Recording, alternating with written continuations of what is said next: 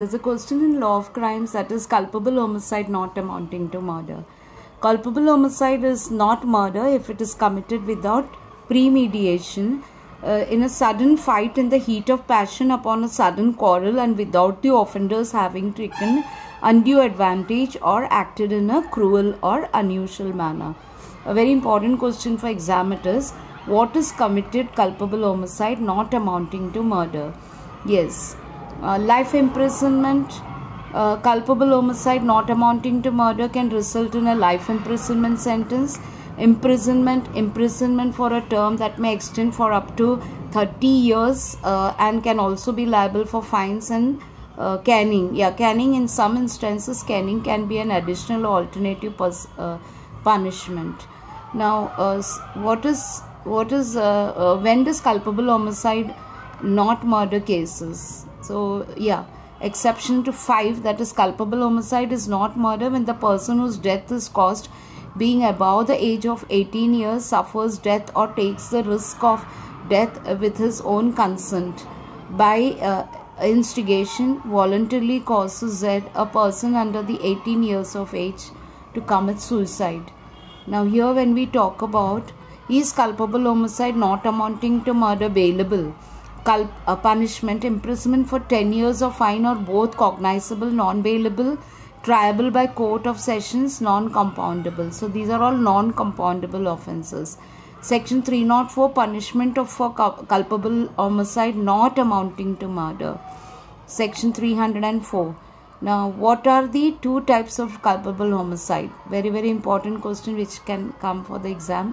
The first is what may be called culpable homicide of the first degree, that is the gravest form of culpable homicide which is defined in section 300, and murder. The second may be termed as culpable homicide of the second degree. This is punishable under the first part of section 304, section 304 IPC. Now, murder versus culpable homicide. You have to prepare for the exam. What is the key difference? What is the key difference between murder versus culpable homicide? When we talk about murder cases, in this case the Supreme Court of India, that is which case, State of Andhra Pradesh versus Payarapu, that is, provides a brief description of the difference between culpable homicide and murder. It states that in the scheme of the penal code, Indian Penal Code, culpable homicide is genus and murder it is species. All murder is culpable homicide, but not all murders are all culpable homicides are murder. Speaking generally, culpable homicide sans special characteristics of murder. Culpable homicide not amounting to murder, that is for the purpose of fixing punishment proportionate for the gravity of this generic offence. The code practically recognizes 3 degrees of culpable homicide. The first is what may be called culpable homicide. What may be called culpable homicide of the first degree. This is the gravest form of culpable homicide which is defined in section 300 as murder.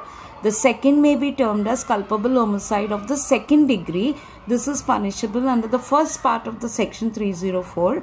Then there is culpable homicide of the third degree. This is the lowest type of culpable homicide, and the punishment provided for it is also the lowest among the punishment provided for the 3 grades. That is, culpable homicide of this degree is punishable under the second part of section 304. So KM Nanavati versus State of Maharashtra. Very important, you have to read it for the exam, the Nanavati murder case. So, during the proceeding of this case, the Supreme Court of India extensively discussed the law related to provocation in India. Please prepare the Nanavati case and go properly. So, this is observed that the test of grave and sudden provocation is whether a reasonable man belonging to the same class of society as the accused, placed in the situation in which the accused was placed, would be so provoked as to lose his self-control. So, in India, words and gestures may also under the certain circumstances cause grave and sudden provocation to the accused, so as to bring his act within the first.